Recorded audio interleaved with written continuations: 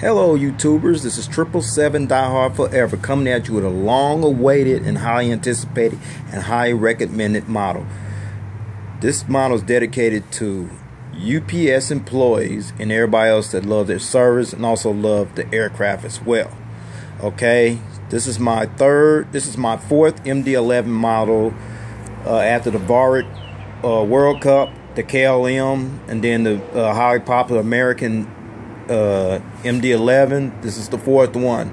I also have another one coming as well, the FedEx. I'll be getting that one momentarily. But what you're staring at, folks, is a Gemini Jets UPS MD11F. F stands for freighters. Okay, it's in a 1/200 scale model. It just came out, and I highly recommend you get this model. Okay, I purchased it on April 15, 2015 from Troy's Toys, based out of Overland Park, Kansas. His website is www.troystoysinc.com. Or you can call him directly. I know he had a bunch of these still available to sell. Let me give you some facts about UPS. Okay, UPS Airlines. Okay, UPS Airlines is American cargo airline and a subsidiary owned by United Parcel Service, UPS. UPS World Headquarters is based in Sandy Springs, Georgia, a suburb of Atlanta, while the UPS Airlines Company is headquartered in Louisville, Kentucky. Its international all-points air hub Worldport is also based in Louisville International Airport in Louisville, Kentucky. Okay, UPS was founded on August 28, 1907 in Seattle, Washington by James Casey. It actually began as the American Messenger Company, then changed the name to United Parcel Service in 1937. Then UPS Airlines was founded in 1988. In addition to its Worldport hub in Louisville, Kentucky, it also has Asia Pacific hubs in Hong Kong International Airport in Hong Kong, Shanghai Pudong International Airport in Shanghai, Shenzhen International Airport in Shenzhen, China, and then the U.S. hubs, secondary hubs, is Philadelphia International Airport, L.A. Ontario International Airport in L.A., Dallas-Fort Worth International Airport in Dallas, Texas, Miami International Airport in Miami, Florida, Chicago Rockford International Airport in Rockford, Illinois, that's a suburb of Chicago, and Columbia International Airport in Columbia, South Carolina. Those are the U.S. secondary hubs, okay? And then the European hub is Cologne Bonn Airport in Cologne, Germany, and in Canada, the John C. Monroe Hamilton International Airport in Hamilton, Ontario. Those are the hubs right there, okay? Now you have an idea about the information. You can probably go on Google and get the rest of the information, okay? All right. Now I'm going to show you the box and all that stuff, and then show you the model, okay?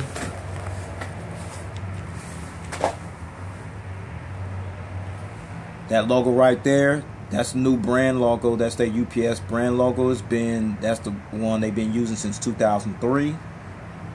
And then you see the model right there. That's the model. It's on the box. Then you see the MDF. F stands for freighter. And then you see the stand right there, pad as well. And then there's the gear replacements right there, folks. Gear replacements right there that I'll show you momentarily. Now I'm gonna turn around the box. Let you see the back of the box here.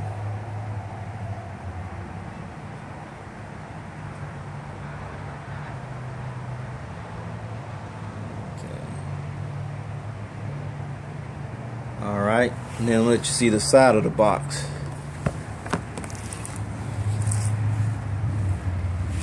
That's the side of the box, okay? Now, okay. Alright. Now I'm going to show you the model.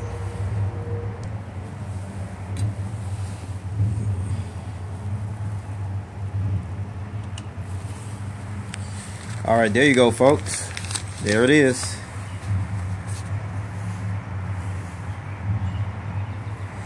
The MD11F freighter in a 1/200 scale model. Well, this is the first of two cargo models that's coming cargo models in this aircraft. The other one's FedEx, should be here in about a couple weeks, so get ready for that one too. A lot of people's waiting on that one as well. Okay, now let me finish giving you some history about UPS Airlines MD11, how they acquired this aircraft. Okay, UPS Airlines acquired the MD11 from Japan Airlines, Thai International Airways out of Bangkok, Thailand, Delta Airlines, Swiss Air, Varig, Voss, and World Airways, and converted them into MD11Fs, MD11 freighters, beginning in 2000. UPS Airlines has 38 MD11 freighters in their fleet. Okay, the MD11 has the range to fly up to 8,000 nautical miles. So there you have it. So this plane can go pretty much from point A, point B, pretty much. Okay, all right, and the UPS brand logo was unveiled in 2003, as you're looking at right there on the box and on the aircraft as well. So there you have it. So I'm getting ready to get into the details of this model now. I'm going to start with the front here, folks. Alright, let's start with the front here. Little two, I forgot what that is down there.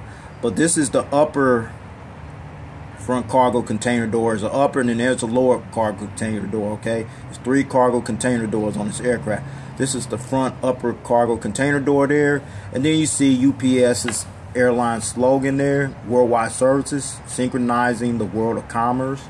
All right, no landing light there.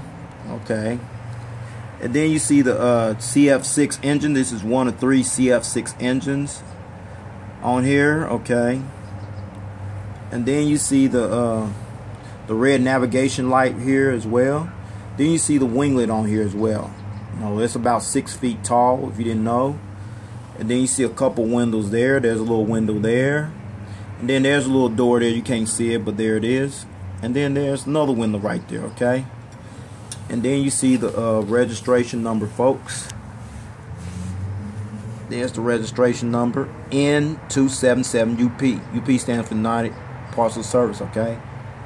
And then you see the second CF6 engine there on top of the, underneath the tail as well, like that. Okay, and then there you see the UPS logo there. All right, I kind of like this brown and yellow gold here. It's pretty cool.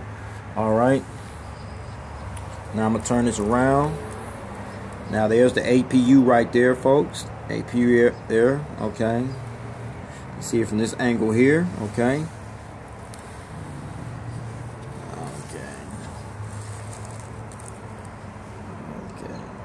All right. Okay, then you see the lower rear cargo container door right there. You see the registration number right there. You see the UPS logo right there as well. And then you see the green navigation lights here on this tail here. You see a lower winglet there. And then you see the winglet on this side as well. Okay.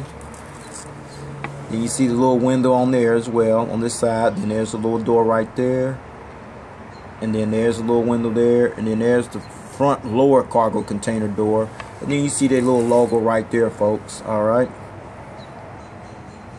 And then you see 277. That's the registration number right there. And then now see the cockpit windows and the windshield wipers on there. Pretty impressive. Now I'll show you the engines. They do spin. Okay, pretty cool. On this side as well. Let's see, I don't even know if this spins in here.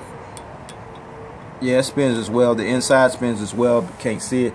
You get the idea, okay? Now you see the top of it right here, folks.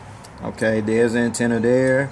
A little hump there, it ain't there, but that's ideal for internet and Wi-Fi usage. Okay, then there's the little pearl beacon light right there, and then you see the antenna there. CF6 engine there. Now I'm gonna show you from the top angle. Okay.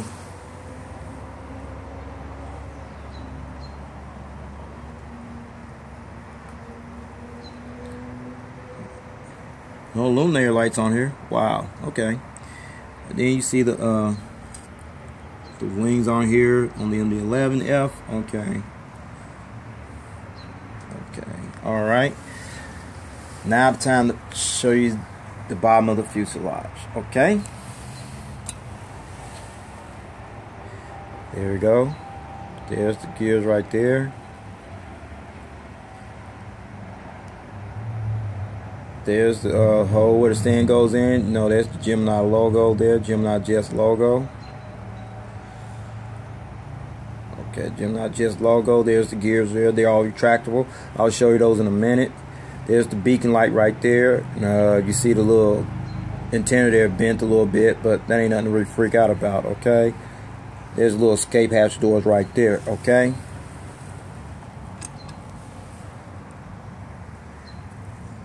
Okay, so alright, now I'm gonna put this on the stand, but I'm gonna show you with the gears, without the gears, then I'm gonna show you with the gears, and then you can choose to display your model either way. I choose to leave mine on, okay? So now here's the stand that came with it, okay? Now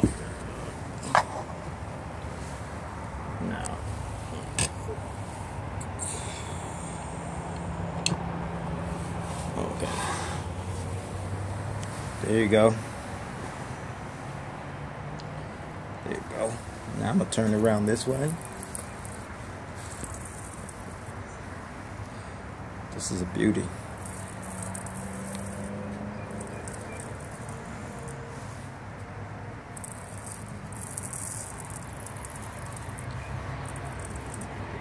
There you go here, folks. Okay. Now I'm gonna show you without the gears, okay? Okay, now I'm gonna show you without the gears. I'm gonna take the gears off, folks. There.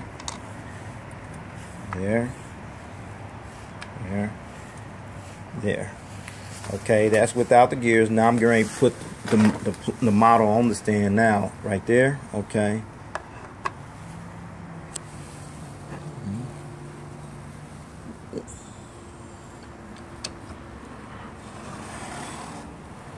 There you go.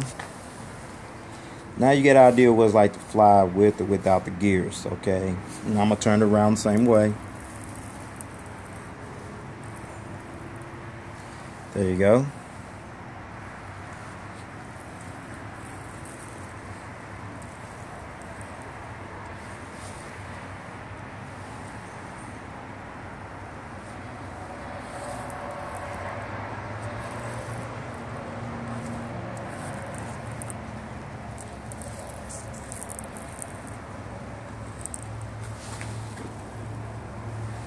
Okay, there you go. Now I'm gonna put the gears back on there. Then I'm gonna show you with the gears on again. Okay. Now I'm gonna show you with the gears. Okay, there's the gears right there, folks. The gear lights on there, pretty cool. Okay, now I'm gonna put that on here. Then I'm gonna put this another gear right there. Then right there and right there. Now I'm gonna turn this right up here, because now y'all know they are retractable. So, okay, and these are the gear replacements that come into play. Forgot to show you that. Okay, there you go. So, put this on the stand here one last time.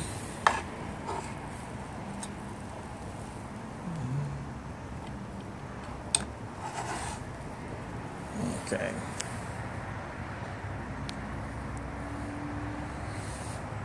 Go. Okay. There you go.